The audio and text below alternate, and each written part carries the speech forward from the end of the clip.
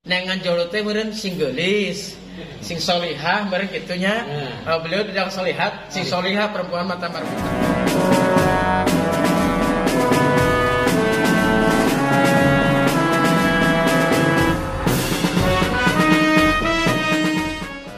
Ini diketahui bersama bahwa saya kan dari awal-awal PKB dan alhamdulillah hampir satu bulan ya dengan PKS, akan tetapi sekarang lebih menguatkan bahwa partai PKS itu sudah mengusung kita ya. Itu tadi sudah dikatakan oleh Pak Ketua DPD PKS Kabupaten Pangandaran, Pak Miswan ya, Kiai Haji Miswan. Jadi intinya beliau udah dari hati nurani ya, dari hati dia udah 100%, bahkan katanya 1000% ya. Terima kasih ya pada Pak Kiai. Kemudian selain itu kita juga terus ya menunggu dari rekan-rekan partai yang lain ya. Mudah-mudahan koalisi besar yang dibangun ini bisa solid sampai akhir. Karena kita punya waktu juga tidak terlalu lama lagi ya, sangat singkat ya. Ya, terima kasih. Bismillahirrahmanirrahim. Hari ini langsung saja saya Pasangan Ketua DPD PKS Kabupaten Pangandaran. Tentu di sini sebetulnya kalau hari ini saya harus konferensi, pernyataan sikap perlu diungkapkan kembali. Intinya adalah mengapa sih kita hari ini mendukung Pak H Dadang Solihat untuk maju di Bupati ke depan Pangandaran. Satu kunci adalah bahwa kami PKS adalah tentu memunculkan seorang dengan itu bukan hanya sekedar komitmennya. Kalau saya bertanya beliau bukan dengan komitmennya, tapi apa? Di sini ada sebuah kesungguhan, tekad bagaimana untuk Pangandaran. Saya tidak mengatakan tidak baik, tapi mungkin akan jadi lebih baik dan menjadi perubahan. Itu intinya poinnya.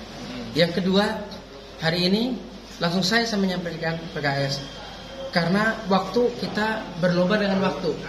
Jadi saya tidak mengatakan musuh, tapi saingan kita, kontestasi kita sudah melangkah di lapangan. Hari ini biar masyarakat paham dan tahu hari ini kita PKS bukan sudah sepakat lagi, dan dari sekarang Bang sudah sampaikan kita sudah mulai bergerak sampai akar rumput terbawah untuk menangkan H Dadang Solihat dengan nilai tadi dia memiliki komitmen dan kesungguhan untuk Pangandaran menjadi lebih baik dan perubahan. Nah di sini kita mungkin panjang lebar menyampaikan visi-visi beliau, dan beliau sangat luar biasa. Yang disampaikan kepada kami bukan janji, tetapi beliau ada sebuah komitmen dan gagasannya sudah disampaikan dengan kondisi Pangandaran hari ini tidak mengatakan jelek, tapi dia memiliki gagasan-gagasan yang beririsan dengan hari ini jeritan-jeritan permasalahan-permasalahan di masyarakat pendukung. Salah satunya mungkin sedikit saja, langsung saja saya sampaikan kondisi keluhan di bidang terkait masalah para pekerja, baik honorer dan sebagainya. Hari ini mereka, saya sangat sedih juga, belum juga terselesaikan, masih terlunta-lunta mungkin sampai 2 bulan 3 bulan.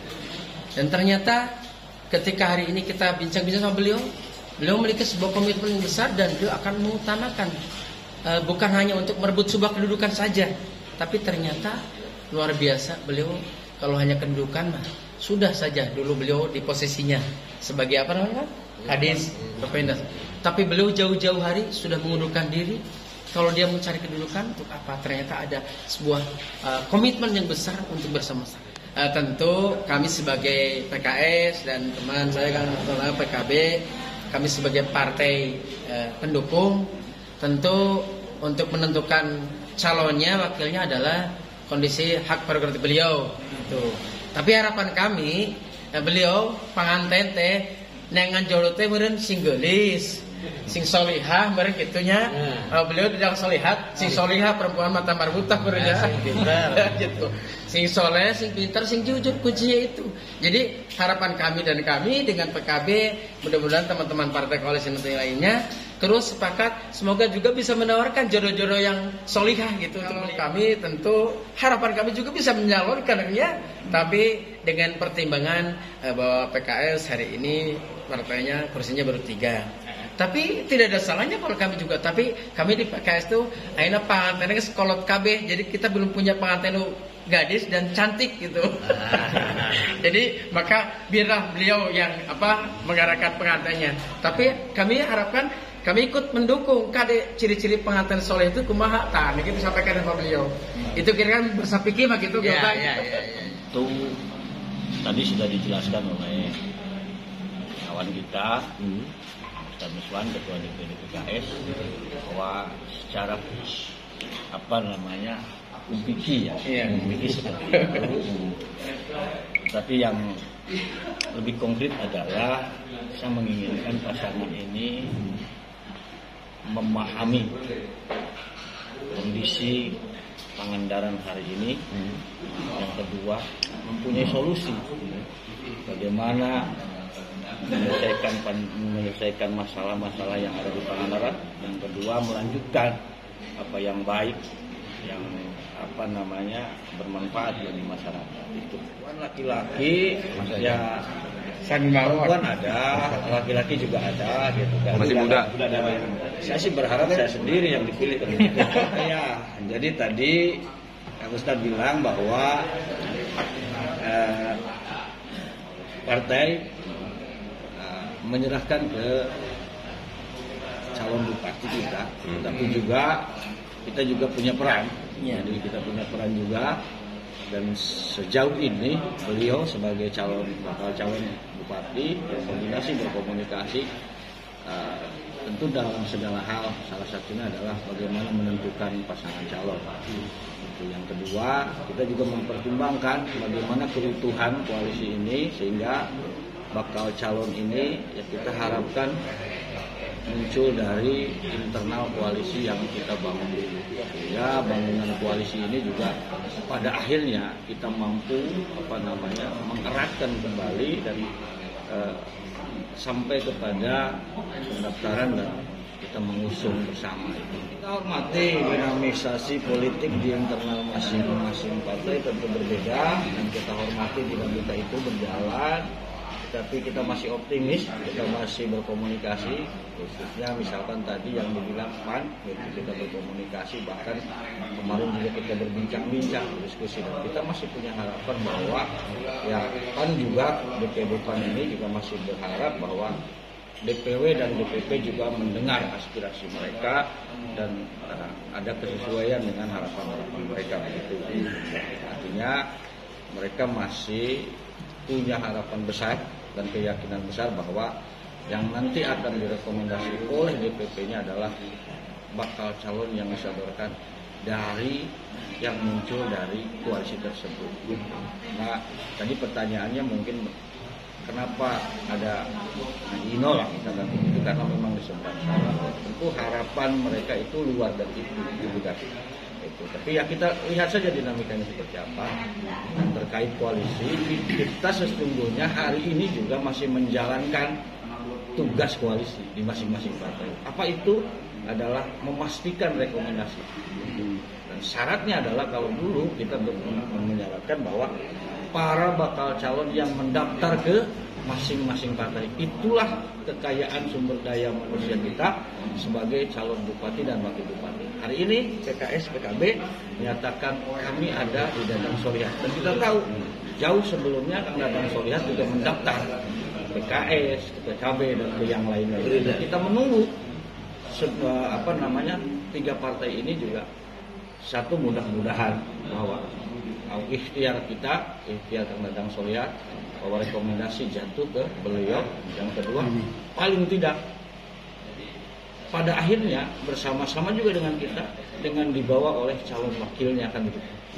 Jadi sehingga keutuhannya itu masih bisa kita bahas. Politik tentu semuanya pasti itu menjadi hal yang niscaya. Tetapi kami sesungguhnya yang kami berikan terhadap masyarakat sejak hari ini bukan nanti adalah harapan terhadap masyarakat bagaimana menata Pangandaran lebih baik lagi, jauh lebih baik lagi ke depan, sehingga bahwa berdirinya pemerintahan itu betul-betul demi kesejahteraan masyarakat. Tadilah saya bilang, saya tidak tertarik dengan memberikan barangnya, tapi saya tertarik dengan memberikan bagaimana kita meningkatkan daya beli dan ekonomi masyarakatnya, sehingga apapun tidak hanya sebatas barang itu, barang yang lebih mahal, barang yang lebih baik itu mampu mereka beli. Itu yang sesungguhnya peran pemerintah itu di situ, bukan memberikan. Kalau saya pikir itu adalah mendidik masyarakat konsumtif. Akhirnya menunggu pemberian dari orang. Jadi mental masyarakat itu jauh lebih rusak kalau politisinya berkelakar dan berkelakuan seperti itu. Ditanya persentase kan ranknya 1 sampai 100. Ya, jadi saya 100% yakin. Ya. La haula wala quwata illa billah. Ya, insyaallah.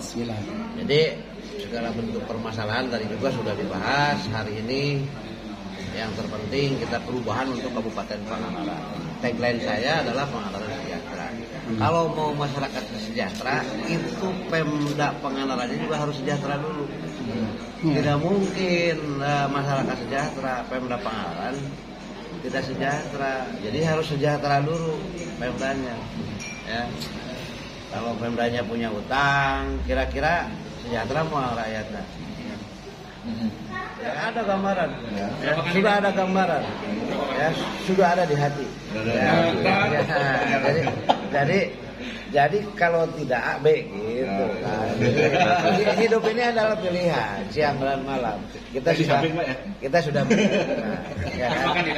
Nah, tadi juga kita sudah daftar, Gerindra sudah daftar. Kita juga menunggulah. Jadi kan siapa nanti yang minimal satu dapat Gerindra, karena satu visi juga Gerindra juga dengan kita kan. Jadi mudah-mudahan ya ke siapa nanti Gerindra juga akan berpengaruh kepada tanggal 15. Paling gila itu tuh. Ya. Belum paling lama. Syukur-syukur tanggal 7-an percepatan dari Golkar sama itu Pak, dari Gerindra Pak, pilihannya itu Pak. Iya, wakil itu ya. Nah, jadi ya bisa begitu.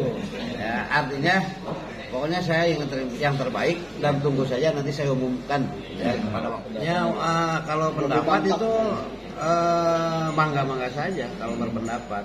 Akan tetapi kan pendapat itu juga yang terpentingnya adalah mekanisme yang berjalannya.